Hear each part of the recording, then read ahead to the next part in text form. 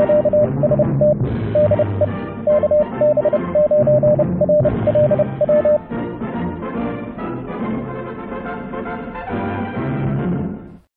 YouTubers and fellow hams. Well, I got a simple little service thing to do here today, but part of it is interesting enough that I thought it would make a good video. We're going to replace the light for the meter on this TS430S with a white LED. And I have the white LED here, pre-wired with a resistor in line. But what was interesting about this is the way that Kenwood lights this meter. Now, I've seen a lot of meters lit in the past using a simple light at the back of the meter. The meter will be a clear or a slightly opaque white plastic. They'll put the light at the back and it'll simply shine through the back of the meter. Well, this radio and the other Kenwood that I have both use what's kind of like a light pipe. If you take a clear material, glass or acrylic, and you shine a light source in on the edge of it, the light will bounce off of the inner surfaces all the way down the piece of material until it comes out the other end. It's the same way that fiber works for laser communications with optical fibers. It's called a light pipe. And that's what Kenwood uses on their meters to light the back of the surface. There'll be an edge on the side of the meter of clear acrylic material, and that's where the light bulb goes. And then the light travels through the acrylic to the back of the meter where there's a slightly frosted surface that scatters the light, then spreading it out across the meter. So we're going to look at how this meter is lit. I'm going to try to get a good close-up here and show you the edge and how I'm going to have to put the LED in. But first I need to free up the front panel so I can tilt it out a little bit. So let me get that opened up. You have to take the bottom and the top case off. And then there are screws on the four sides here that hold the front panel. The bottom ones are like hinges. You take the top two out and the whole front panel will tilt forward slightly to give you better access to it. So let's do that. This is really going to be hard to see on the camera. Hopefully I can zoom in and show it to you. But here's the meter right here, and right here is a groove, U-shaped cut in the acrylic, and that is where the light source has to go, right there. Now somebody was already in here hacking away at this. They've got two light bulbs sort of strapped together here, and they have that jammed in there like that, just kind of stuck in that little groove to feed the light in. So that's a mess. We'll have to clean that up. The white LED that I have, as you can see here, already has a resistor in line on the positive side. Let's see, is that the flat? Yeah, that's the flat. So the resistor's on the positive side. So I need to remove this mess. And yeah, get the soldering iron heated up. I'll remove this mess and we'll get the LED wired in. And then I'm going to have to figure out a way to hold the LED right there in the light pipe. Just like that. So we'll have to figure out something there. I think I can put a piece of foam in here to press it against the side of the panel, and that should hold it right there. So I think that's what I'll end up doing, but we'll figure that out. The lens on the LED should focus the light and push it right down into that open edge on the meter, which should then concentrate it well across the face of the meter, at least. I hope that's the way it's going to work. We'll find out once I get it wired in. So I'm going to flip on the soldering iron and we'll get this other mess cleaned up out of here. The front panel,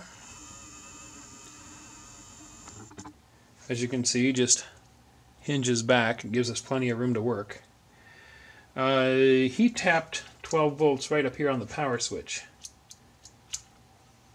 Right there. And it looks like he tapped ground down here on a PC board down here, which is fine. I'll just wire this in the same points, and we should get light when we flip the power switch on. So, my digital recorder died. Oh great. The audio is going to be terrible on this video. I am sorry for that ahead of time. I'll do my best to normalize it. Hopefully the main camera records better audio. Alright, so we need to desolder his existing messy wires here. Needle those pliers. And time to open up a fresh spool of solder.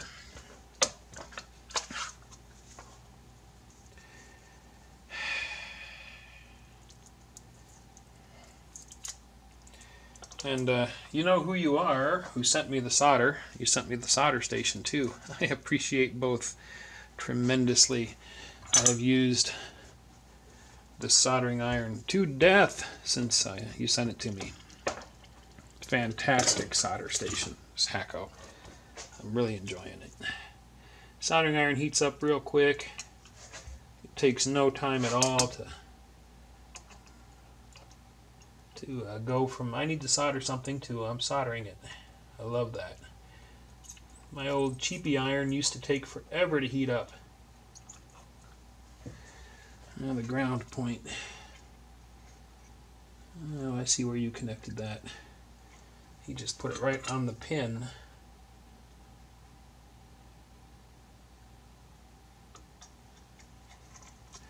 Down there on the PC board. Okay, the old mess is out. Now, let's figure out how this is going to fit in here. It's going to have to go like that.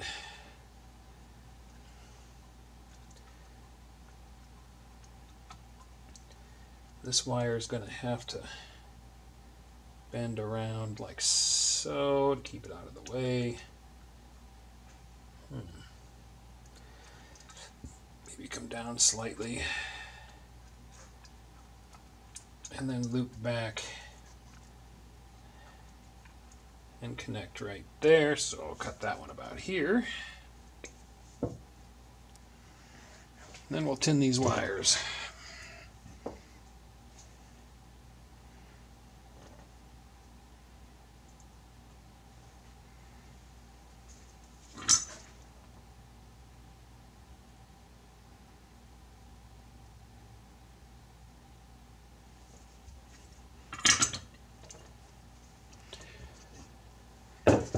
Okay.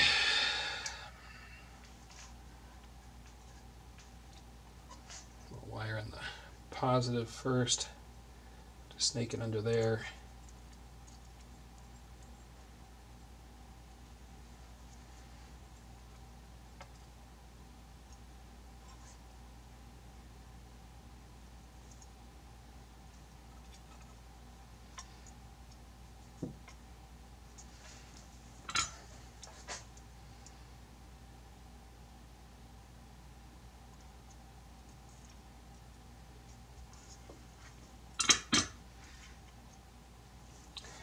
And our ground lead.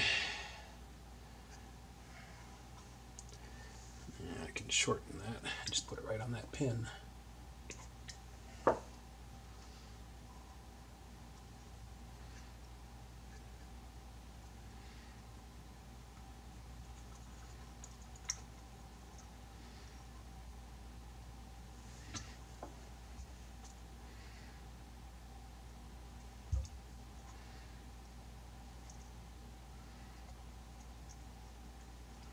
Sorry I can't get you a better angle of me doing the soldering, but it's kind of tight in here. Okay, our LED is soldered in. Now we just have to get it to fit in here. Right in that notch and make it stay.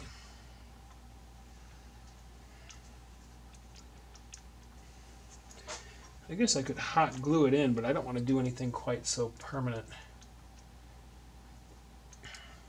But like I said, there's a gap here, and I think I can just put some foam in there to sort of, by friction, hold that in place.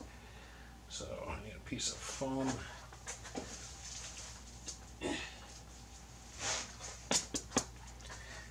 And let's see, is that fat enough? Yeah, that's fat enough.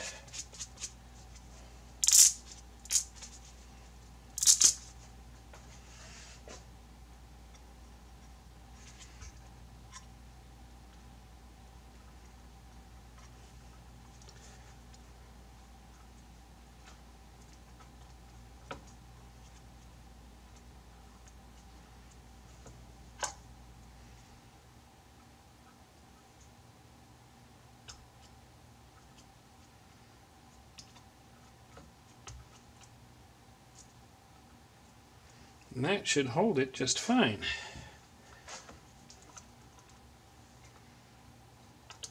Yeah, we clear everything okay. Yeah, I think that'll do it. Okay, I'm going to put the screws back in, power it up, and we'll see how it looks. Well, again, I apologize for the poor audio. The batteries in my digital recorder died, so we're on the camera audio. So it's going to probably be a little up and down. I'll try to correct for it when I edit the video. Alrighty, we're ready to power it up and see how our light looks. Oh yeah, that's much brighter and it's got a nice cool color to it. There. Turn off the main light. You can see how bright that meter light is now. That's what he wanted. He wanted a brighter, less yellow light. And you can also see they carry the light all the way down here, and that memory channel indicator is also lit by this light. It just travels along that acrylic and hits wherever they scatter it. So there you go.